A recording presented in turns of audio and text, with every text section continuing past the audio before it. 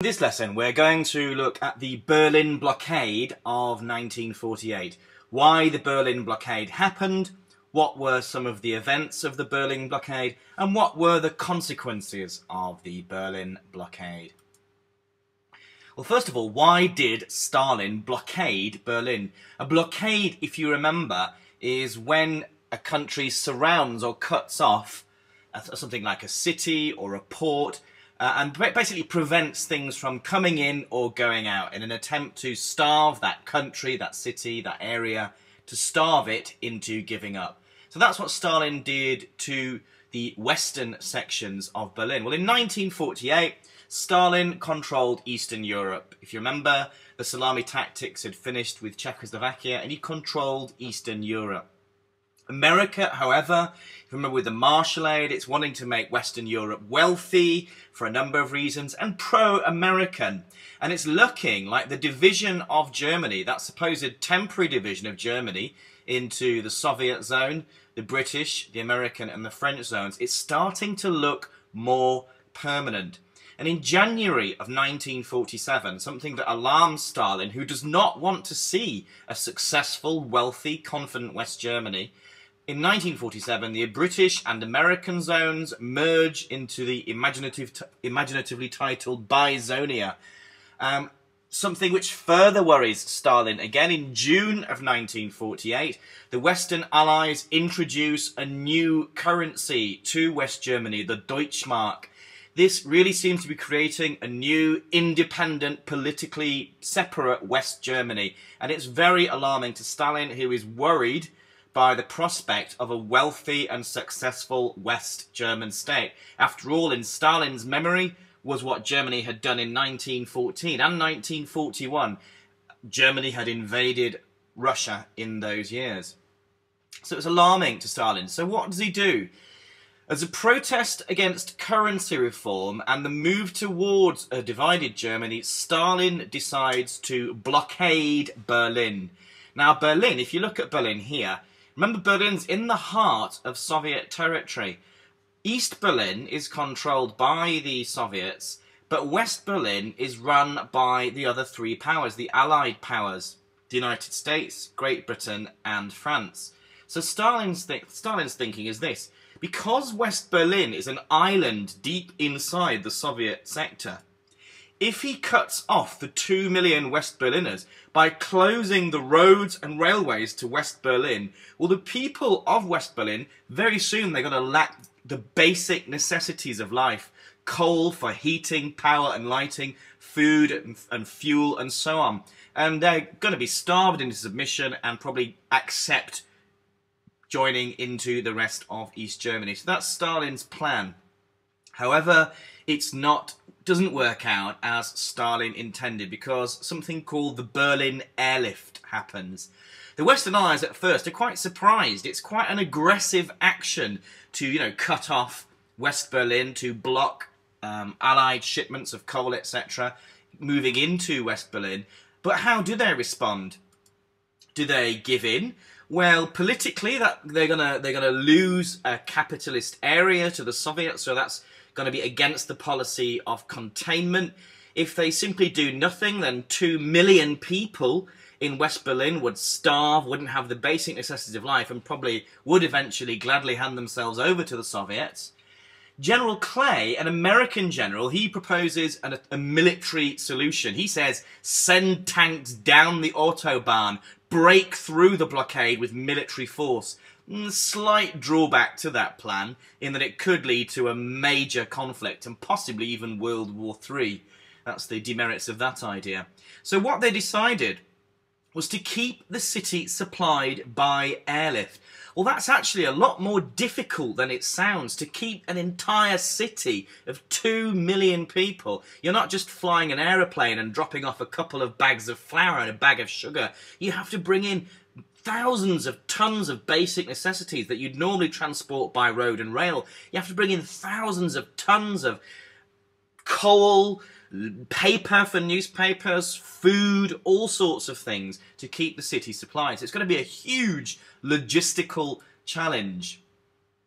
For Truman, it is, however, a test of the containment policy. He is determined not to let the USSR take West Berlin. Well, ultimately, the blockade failed. The airlift was a success, and in May of 1949, the Soviets called off the blockade. It was seen at the time as a triumph in the West for the United States and the British, whose air forces had supplied the West Berliners. An astonishing number of missions, 200,000 missions during the airlift. And by the end of the blockade, 1,000 arrivals and departures a day were moving into the 3 airports of West Berlin. An incredible achievement. Sometimes planes would land and they'd have to leave within 90 seconds. It was really an incredible achievement. 1.5 million tons of food and fuel. And it proved that the West was determined to resist Stalin. Stalin saw the depth of determination of the West. And again, although he had aggressively blockaded West Berlin, he was not prepared. The only thing he could have done was to fire on the Western aircraft moving in to try and shoot them down. And that, again, would have led into a major conflict. And Stalin wasn't ready to move into a major conflict with the West like that. It was a huge propaganda victory. Great images you could get of symbols of Western freedom, planes bringing in chocolate to the children of West Berlin and so on. So a big propaganda victory for the West as well. And it really failed. Stalin failed to get his political objectives because it led to the very thing he didn't want. It accelerated the creation of a strong West German state and a very pro-Western state. After all, the West had shown that it was willing to defend West Germany against communism. So in May of 1949, West Germany, the Federal Republic of Germany, was formed, the FDR. On October of 1949, the Soviet Union created the German Democratic Republic. Quite confusingly, the German Democratic Republic has actually got a lot less democracy, as it's actually essentially a Soviet satellite state. West German elections were held in 1949, and the guy you see on the cover of Time magazine there, Konrad Adenauer, was elected.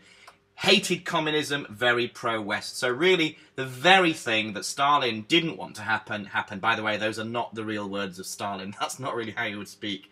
But, you know, the last thing he wanted, a powerful, capitalist, pro-American West Germany was created.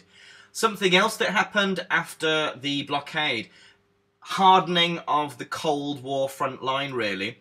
The blockade encouraged the Western allies to form NATO, which stands for the North Atlantic Treaty Organization, in April of 1949.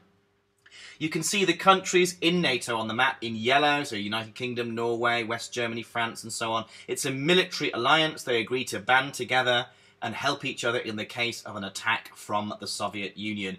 It was heavily dominated by the United States. In fact, all of the leaders of NATO, which still exists, have been American generals. A real change for the Americans as well, because never before had the Americans been in a peacetime military alliance. Remember the isolationism of the United States before the Second World War. It was a measure of their determination to stop the spread of communism, to have a policy of containment. It did mean a lot of stationing of American troops on the ground in the Western democracies. A lot, especially in West Germany. A lot of American troops stationed in West Germany. The USSR responded by setting up its own military alliance in 1955. Those are the countries shown in pink there. That was the Warsaw Pact, and we'll learn more about the Warsaw Pact later. I'm going to show you a film in a moment. It's just about 3 minutes. It's an American documentary, so it's obviously quite pro-American, but I think factually accurate and not overwhelmingly biased. It's got quite a few interesting facts and bits of primary film in it, so let's watch that now. The first major application of containment policy came in 1947, when both Greece and Turkey became destabilized. President Truman requested $400 million in military and economic aid to shore these governments up against possible communist takeovers. The U.S. also sought to shore up free market countries and reinforce their orientation toward the United States. No region was more vital to U.S. interests than Western Europe, and the Marshall Plan poured massive resources into its recovery. But the real test of American resolve unfolded in a city that symbolized the very crossroads of the Cold War. Berlin, the former German capital, was jointly occupied by all four wartime allies, but it lay within the borders of the Soviet-controlled region of East Germany. In June 1948, the United States led efforts to organize West Germany as a separate nation. Stalin responded by blockading all highway, rail, and river traffic into Berlin, cutting off its more than 2 million inhabitants from food, fuel, and vital supplies. Harry Truman had a series of choices. The U.S. military commanders advised Truman to try to fight their way through that blockade, which could have led to really dangerous military confrontation. Truman could have ignored it and essentially said, so let them have Berlin. We got the rest of Germany. And what he decided to do instead was a third option, which was try to fly over the blockade. I made 208 flights from November around to May or June of '49. Now remember, these were 4-engine airplanes. They carried a load of 10 tons of whatever. And we needed 450 tons a day just to keep those people in West Berlin alive. I didn't know what I was doing, and you know how important it was at that time. And it was a job you had to do, working 12 on, 12 off, 7 days a week. You really didn't appreciate it.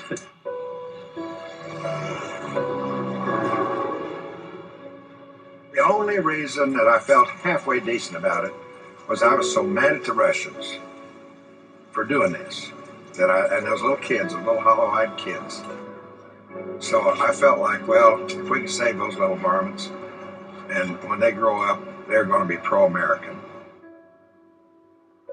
The Berlin airlift marked a very high point in American Cold War history. It was an incredible technological achievement. And when Stalin saw that the airlift was working, he sent out signals to the United States that he was ready to talk about this. And he lifted the blockade.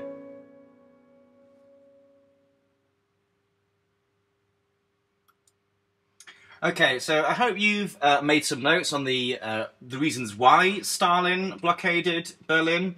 I hope you've made some notes on some of the events of the Berlin blockade and some of the consequences of the Berlin blockade too.